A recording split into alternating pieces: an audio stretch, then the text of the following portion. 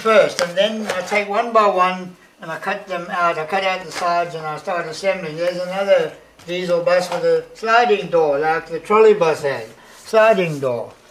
Whereas this one had a big open wide double door, and this one had a different beading on the front and a different door again. There's all variations, you know.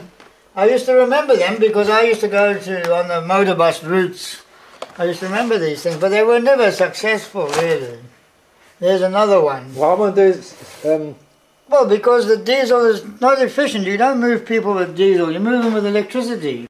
As a child, in 1955, I used to call this the aeroplane bus. Because it had a tail like an aeroplane, you see.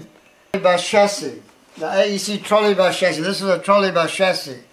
They based this bus and did their own body, but it's on a trolley bus, on this bus's chassis. When they scrapped the AEC trolley bus, they kept one and they used the chassis and they put a diesel engine in the front. Articulated trolley bus you can find in the world. If it was built, it would be the longest in the world and carry 486 passengers.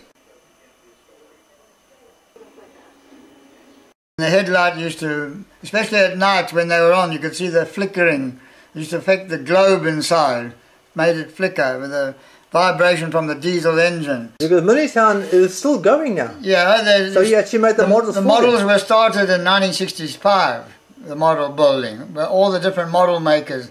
Some were doing the buildings, but I was working in the company that made the mechanical ones, the ships for the harbour, the train, the Sunday Times single-deck bus like these, yeah, like the old Leyland Royal Tiger, and we did a single-decker, but they didn't want the electric one because the trolley buses were going out of Durban.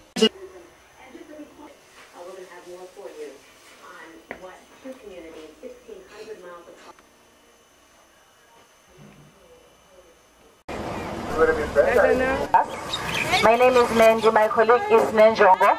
Appreciate that.